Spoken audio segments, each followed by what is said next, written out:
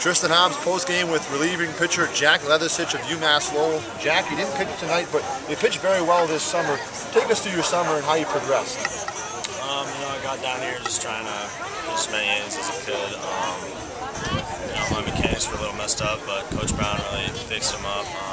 I pitched pretty well after I came back from being sick. Yeah, you mentioned that illness. We left about the end of June. You came back, had a rough start when you came back, and all of a sudden things started to click. You had a last great couple of 8 outings, I believe. What was working? I was just trying to stay downhill. Throwing fastballs, attacking the zone, just get after hitters, try to put them away. 0-2, 1-2 counts.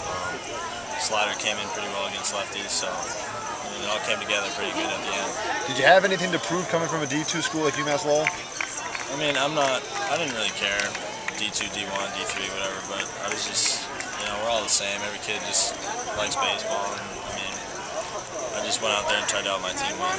And your relieving corps has had a great year so far. You guys have really done a great job in the back end of the bullpen, middle relief, and your starters.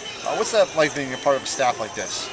It's awesome, just playing with every kid who's just really good, from good schools. It's just fun being around kids who are good, just learn a lot from everybody. And speaking of learning a lot, what is one thing you're going to take from this summer? Just to be professional, the way you carry yourself off the field and on the field. Work hard and good things will pay off. Thanks a lot, Jack. And Jack Leathersich, UMass-Lowell, thanks a lot.